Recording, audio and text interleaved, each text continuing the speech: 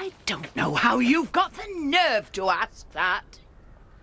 Because I care, Betty.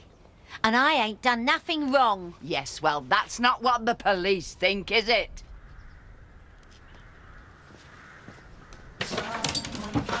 Morning. Blimey. Is it a special occasion? It's the day after yesterday. Well, I thought you'd be missing the children. Oh, I am, but... See, I'm celebrating what they did for me. You see, they brought me and Donna together. You're joking. You're not joking, are you? No, I'm not. And I know it's a bit of a surprise, but so far it feels really good.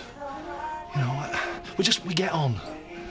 Well, don't tell anybody yet, will you? Like, oh, I don't know, Viv, for example. Hey, that was that thing I was telling you about, you know, that Roger and Helen had. No. Yeah, when you walked down the aisle on our wedding day, a vision of loveliness in white. Yeah, hungover with bags under my eyes. No, the Queen of Sheba, that's it, the arrival of the Queen of Sheba. Well, I was thinking more of Nick Cave myself, love. Who? Come on.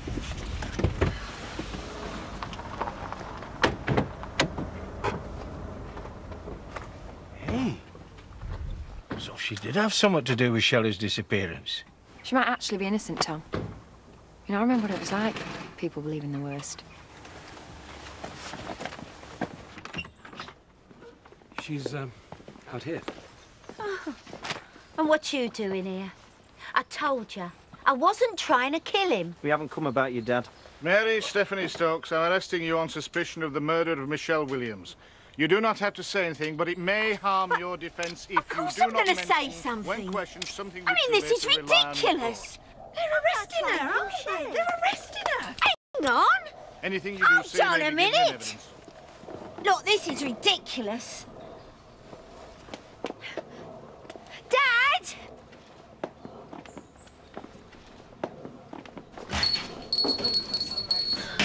Hi. They've arrested her. Taken her away in handcuffs. Who? Steph, of course. Out of my way. I want to see them drive off.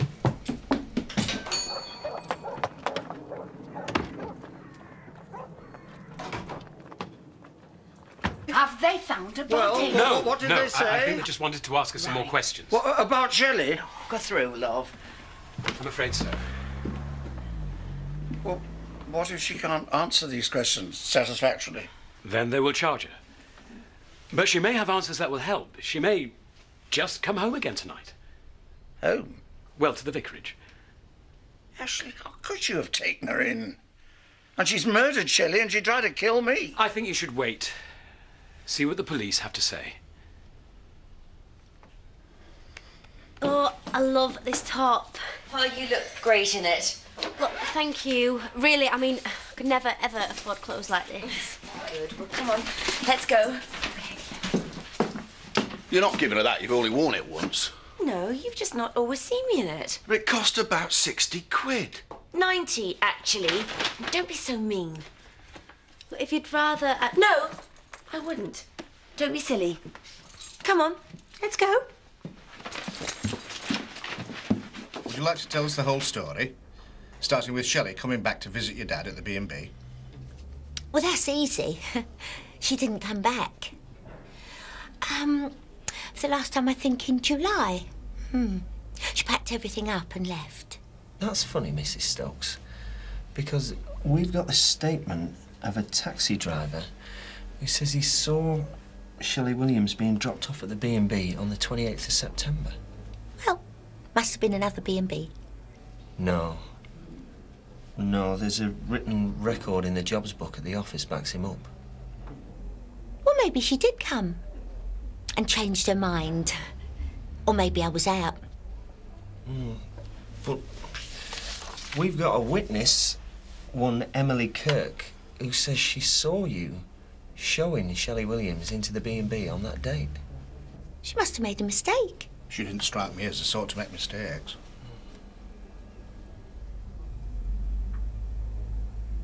Maybe I made a mistake. Let me have a little think.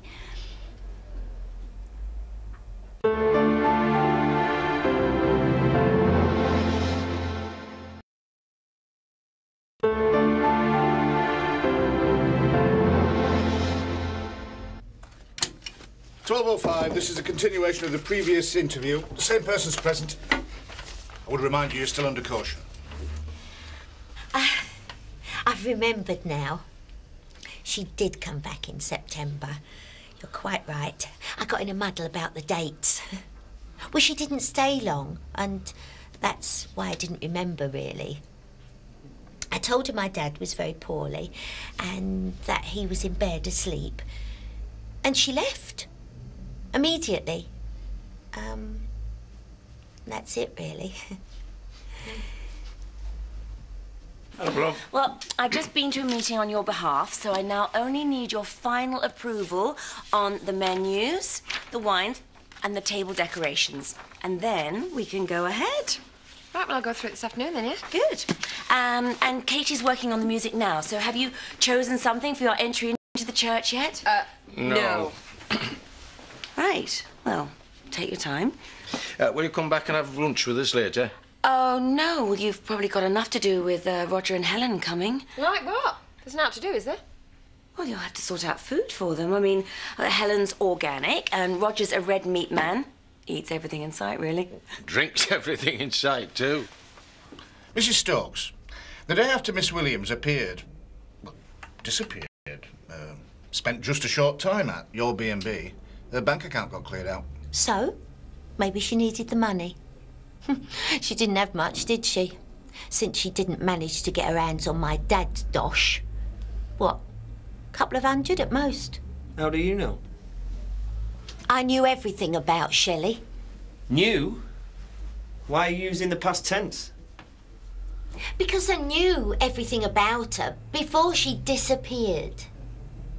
You short of money, Steph? Not desperately. That's not what people say. People say you're very hard up. Yes. Well, people should mind their own business, shouldn't they? It's a good job they didn't in the case of your dad. Mrs. Stokes is not here to answer questions about her father. Look, if you're suggesting I cleaned out Shelley's bank account, I didn't. How could I? I didn't have her details. Could have forced the information out of her. Or taken it somehow. Yeah, well, I didn't. Knowing Shelley, she's on some tacky holiday somewhere. We've got some interesting forensic evidence from the B&B here. Have you? Apparently there was blood on the handrail leading down into the cellar. You didn't disclose this evidence to me before the interview. I want a full disclosure. And then I will need to consult with my client. Again. I mean, look at this. Apparently, it costs 90 quid. Katie, that's great, but I've got to tell you something quick before my mum comes back. You're not going to believe this. Me and Marlon kissed last night. I know it is, isn't it? But I don't want Mum to know yet. She wouldn't approve. Well, why not? He's a dingle. He's older than me. He's been married. A dingle mainly. But promise you won't tell anyone. Well, I promise, but I thought he said he wasn't interested in a relationship yet. Oh, I think he's ready to move on. He said he didn't want to be on his own anymore. Oh, wait. What's the matter? Nothing. I see, yeah. He only wants to go out with me because he's lonely. I'm sure it's not just that. I'm sure he likes you as well. No, I'm just better than nothing. That's what it is. Oh, for goodness sake, Donna. Oh, I'm going to go and ask him. What now? I need to know. You're absolutely sure you've told me the truth now? Yes. This forensic evidence is really very strong. We have to try and deal with it, and I cannot do that unless you tell me the truth. I've told you. I have this time. All right, then. I'll call them back in, and we'll try again. With the truth this time. I just wanted to say, I won't hold you to it or anything. Because, I mean, if it was just like an impulse thing if you were feeling lonely, because I won't go out with you, Marlon, if that's all it was. Because then it was nothing to do with me, was it? And for me, you see, it's all about you and no one else. Pardon? Bye, Marlon. Hang on, whoa. That's last week. All that, blah, blah, blah, I didn't... Did you just say something about me kissing you because I'm lonely? Yeah, I realised this afternoon. Pardon? I didn't. I miss Tricia. Of course I do.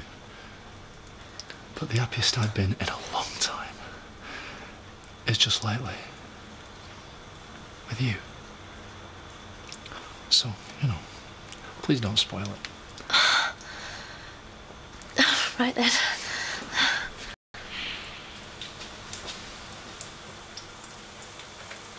So, Shelley went down to the cellar to collect some stuff she'd left.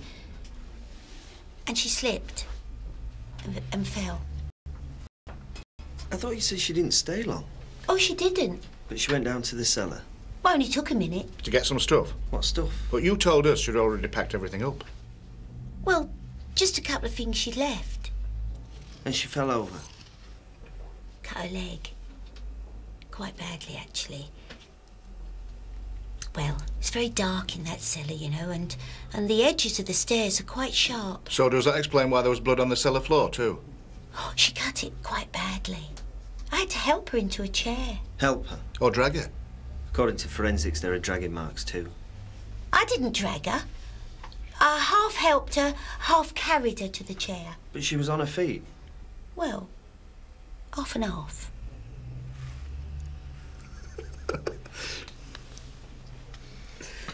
We found hair on the cellar floor too, Steph. How did that come about? Perhaps she cut her head. You know, as well as her leg. Does your hair fall out when you cut your head? Mine doesn't. Certainly doesn't if I cut my leg. Which one was it, Steph? Her head or her leg? All right. Let's go through it all again.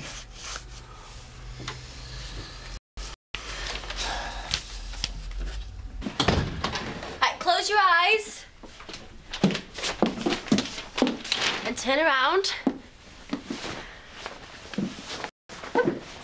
Now, open your eyes. What do you think? It's great, isn't it? Where'd you get that? From Sadie. And what did she give you that for? Well, she gave me loads of other stuff as well. Oh, you should see your face. What's the matter, Rob? Do I look that sexy? Yeah. We think you killed her.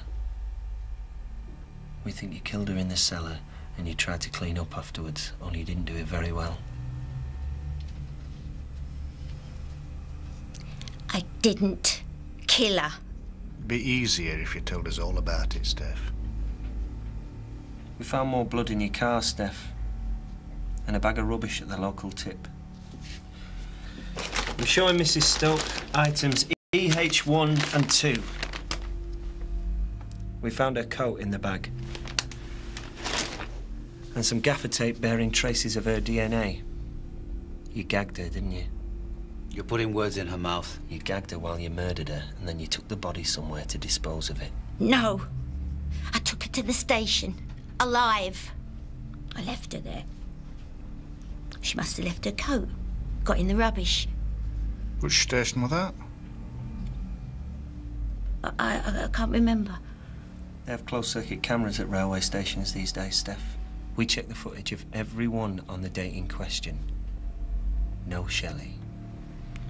No Shelley, no you. It was the bus station. I mean the bus stop. Well, make your mind up. Which bus stop? I can't remember. Oh, that's a bad memory you've got. Just shut up, you! I think this interview is becoming oppressive. Where was it, Steph? It was in the middle of nowhere. So there was no one there? No. I didn't kill her! I didn't!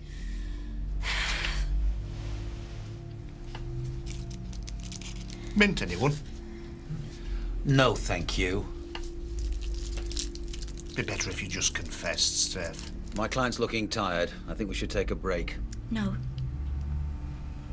No, I want to sort this out. My client is too tired to continue. No! We can get this sorted. I think this interview should be terminated. All right. Let's take a break. Have a rest. Have something to eat. Think it over. So you can't tell me anything? Well, has she been charged with anything, as far as you know? No. All right, well, thank you. Just keep me informed, will you? Thank you. Goodbye.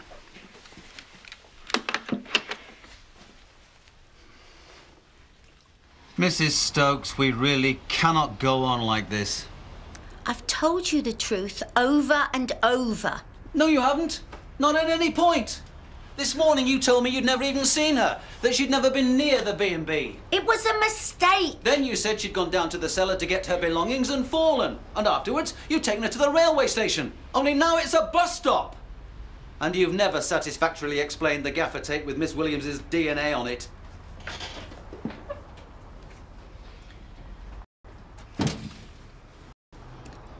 OK. I'll tell you the truth. I took Shelley down the cellar. Took her? OK. I pushed her. I wanted to frighten her. She deserved it. She'd wormed her way into my dad's affections before. Ruined his life, almost ruined mine. Thought I'd got rid of her for good. She came back, tried it again. Was she badly hurt? Oh, no. Still gabbling on. I had crocodile tears. So what did you do? I tied her to a chair. I told her I never wanted to see her again. I gagged her with the tape. I threatened her. I didn't mean to hurt her. Oh, I've made such a mess of everything. Yes, you have. And it doesn't make my job any easier. What happened next? I took the tape off, took her upstairs, bunged her in the car. I dumped her at the station. Alive. She forgot her coat and scarf, so I binned them. So this is the truth at last? Yes. I must have been mad. You have to tell them this. So what do you think? We charge her? Sounds good to me. I just wish we had a body. Boss? Her solicitor's not going to represent her anymore. Withdrawn due to professional difficulties. That proves it were a pack of lies. I think that body will turn up. Let's go for it. You're all right about Roger and Helen coming, aren't you? Yeah, of course I am. It could have been worse, you know. From your point of view, I mean. It was going to be George and Anne as well. Well, if I get bored, I can always go out and get drunk with Chaz, can't I? Joking. Tell us where the body is. There isn't a body.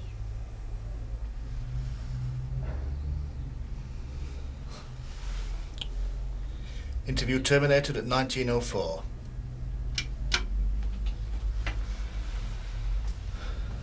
You must have told your solicitor something, because he's pulled out.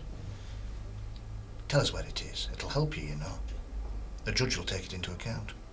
I can't tell you because I don't know. I haven't killed her. She fell down the stairs and hurt herself. So you're sticking to your story? Even though it's full of holes and don't make any sense. It's the truth. Then we'll have to charge her with murder.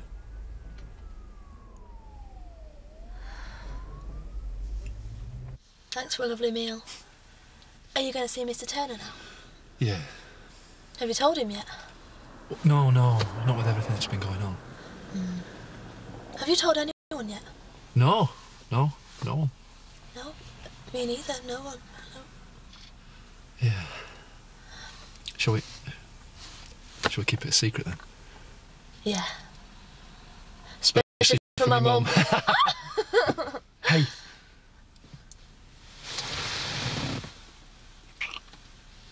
Oh. Sorry to bother you, but Mr. Turner said he wanted to be kept informed. All right. Come in.